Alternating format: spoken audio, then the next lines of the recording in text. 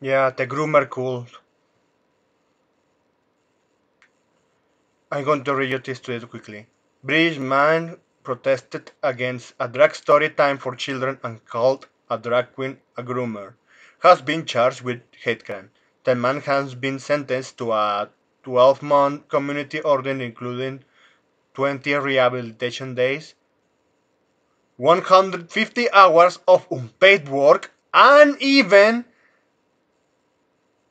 1,500 pounds, 1,500 pounds, with each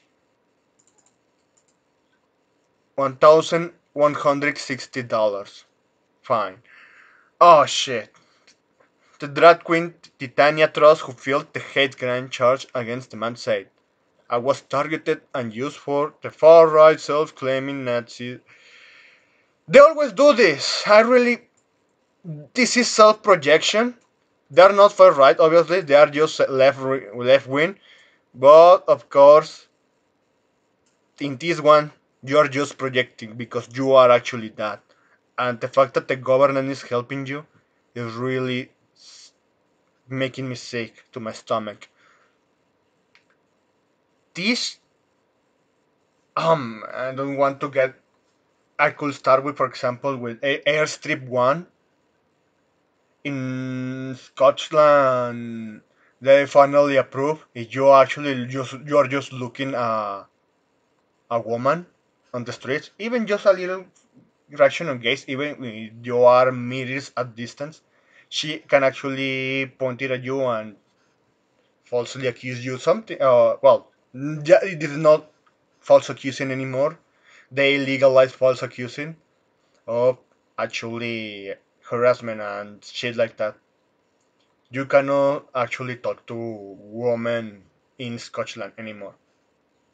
Not only that, they took free convicted pedophiles without a single fine in just days after sh- this motherfucker struggles snuggle a 13-year-old girl.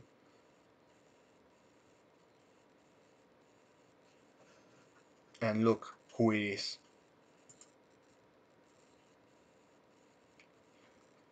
The face of Westerner society collapsed.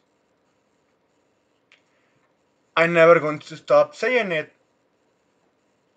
Parents, the government is just there to groom your children. You should already know that. You don't fight for government to keep protecting them. This is the most stupid, retarded idea I ever heard since I started noticing these cases over the last 4 years.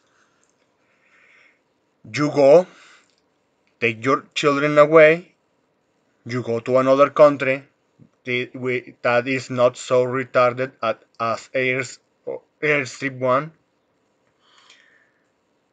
You have to educate your children. Nobody else is going to do it for you.